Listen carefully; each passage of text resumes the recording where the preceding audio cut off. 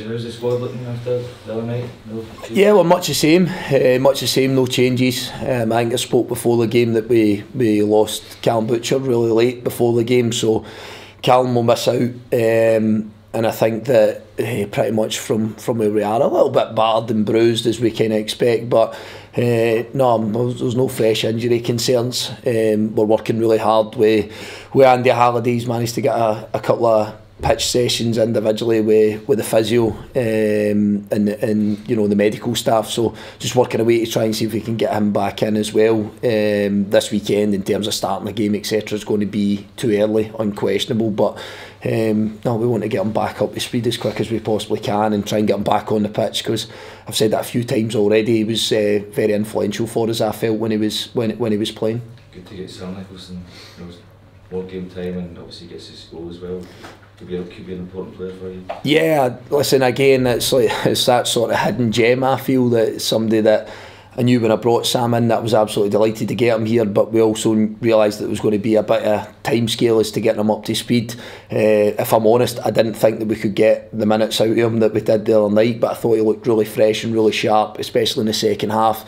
And I just think you talk about kind of pros and guys that have been about the game. He's experienced the game in different countries, and I think you can just see that by how he manages the game. He's got unbelievable determination, so aside from the quality finish that he has and the parts of build-ups and goals that he has in the game, then he's a good footballer, but he's got an incredible determination.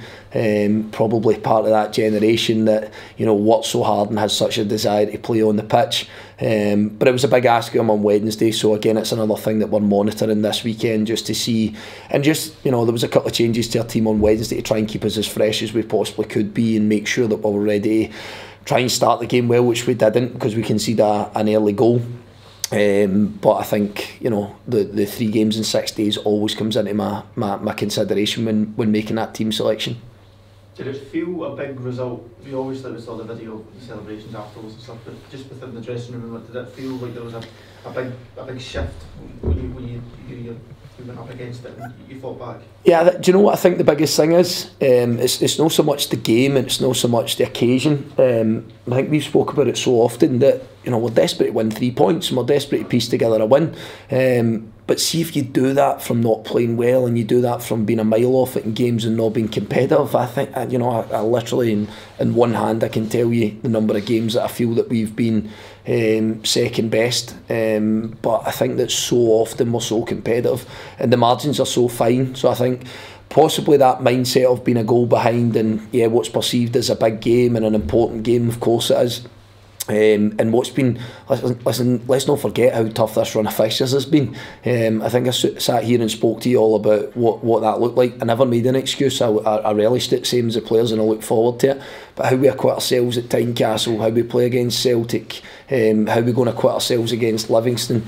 Everybody's sitting waiting to see if you fall down. Everybody's sitting to wait and see if they can write a story about it. I think as much as we would like more points and as much as we would like to do better, where we've been since the turn of the year, and even possibly Hibs at Easter Road just before the turn of the year, is that we've been incredibly competitive. There's been a lot of good minutes on the pitch from individuals, but from us collectively. And I think probably where the emotion sometimes comes from is that you win that 3 points and the feeling that brings you. And I want that at this football club as well. I need to stress that. I think we live in a day and age where people try and act too cool and people try and act in a fashion as if it doesn't mean something. I can assure you that this means so much to us all. It really does. We want the best for this football club. We want 3 points. We want to be on a run. Again, the individual bits of Sam Nicholson getting his first goal for the football club, Jack Vale pitching in again, Blair Spittle continuing his goal of the season competition with himself.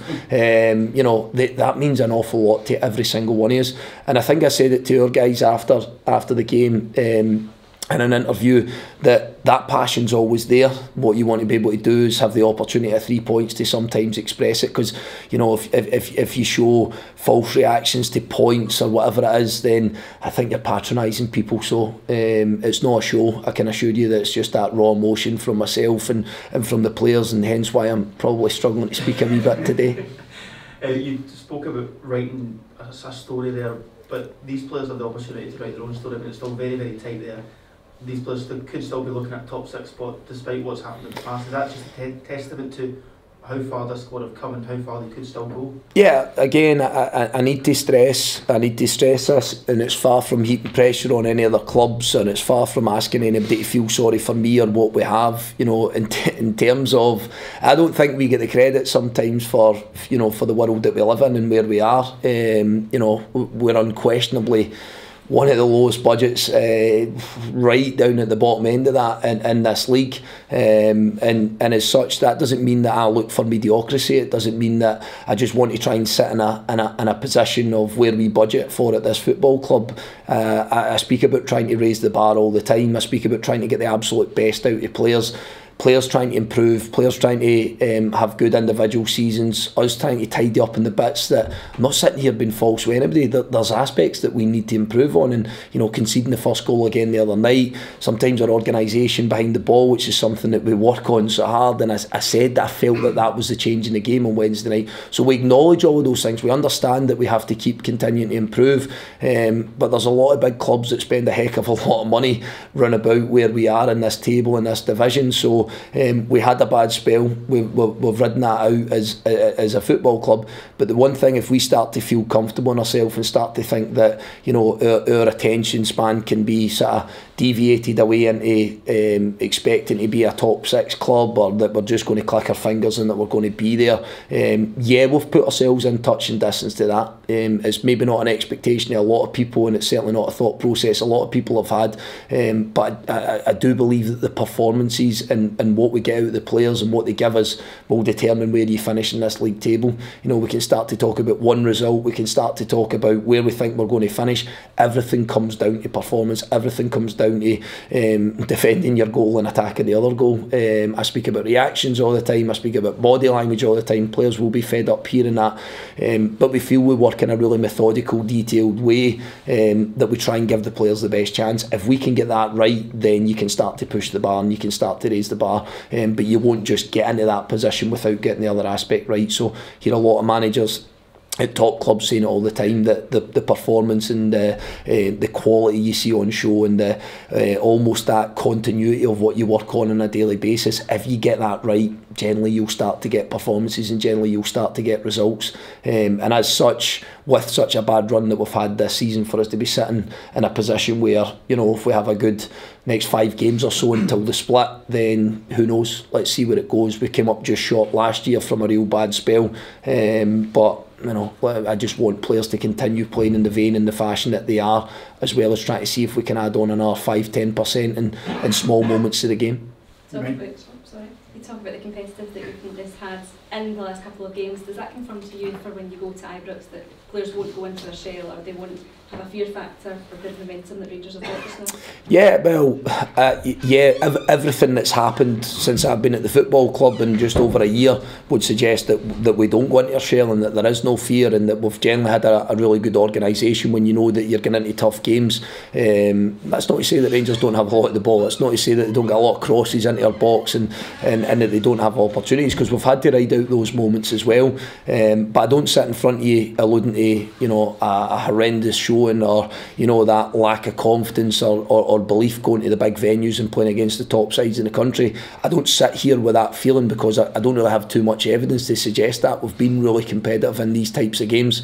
Last time we went to play against Rangers, I spoke about it at the time. You know, the goalkeeper gets booked for time wasting and things like that, because I think that showed you our level of performance that day. But I do genuinely think the Rangers are a completely different side now. I sat at Ibrox last Saturday, and I thought they were outstanding. I thought they were great. They're obviously very, very confident at this minute in time. They've got some decent changes and rotation in their squad that they're utilising at this minute in time. And quite clearly, you look at the manager, and he's a fantastic impact. You know, Rangers were written off how many months ago, and it was almost a procession towards Celtic winning a league title, I think was the story that was written at the time. But that's been turned on its head, and, you know, watching them playing against what's been a strong Hearts side, and a Hearts side that's been in such a good run of form. They were good last week, so if we face them and they hit that type of form and they got off to that type of start, then it's going to be a real difficult game. But we have to try and come up with a plan to see if we can write our own narrative in the game and make it really difficult for them, but as well as that, carry the threat that we've had in the front foot. Their 3 goals the other night were right out of the top drawer. They really are. Everyone alludes to Blair Spittle's finish, but if you look at the football that's played in the lead up to the goals, it's excellent football. You don't, you're not seeing them every single week. There's a lot of scrappy goals. I'll take the scrappy goals as well, but it really does please me when you see that kind of free-flowing football going towards the opposition goal. And even though we go to Ibrox, and even though we go against a team that's going well, I still have beliefs that we can have those moments in the game. You mentioned a couple of times about Blair Spittle scoring wonder strikes as he has done this season. Has he been spoken to about a new deal at this point? Yeah, I think I've said that 17 times. Yeah, I think we've said that we manage these situations the best way we possibly can. I can go over old ground if you want me to go over, but we've spoken about it so many times. Yeah, we want to keep our best players at the football club. We're trying to be as proactive as we possibly can be in that. But the one bit that I always allude to that I think people forget is that we need all parties to be in that. Blair's been great. There's been a couple of conversations. If we specify with him, he's loving his football. There's been a bit of change in his life where we're having his first child and stuff like that. But I think he's handled all of that tremendously well. But how much more blatant can you make it? You're looking at one of the top performers in the league, in my opinion. Again, people could shoot me down for that. But of course, we want to keep him Motherwell. That goes without saying. And he's outright top scorer on that as well, which is quite impressive for a midfielder. It's so impressive, but you look at the goals that everyone probably highlights, but go and look at his performances and go and look at the assists and the influence that he has on our team with and without the ball. It's quite remarkable. I spoke the other day about all-round players, guys that can do all aspects of the game. As I say, if you want to go back and have a look at a lot of it, then every aspect of the game at this minute in time for Blair is functioning really well, and he's a player that I signed at Ross County several years ago, seeing loads in him. Really liked his pathway coming through Queen's Park and where that's led for a lot of players. But I think if you ask him, certainly to my mind, knowing him and having worked with him for a right good period of time now, I think he's playing his best football.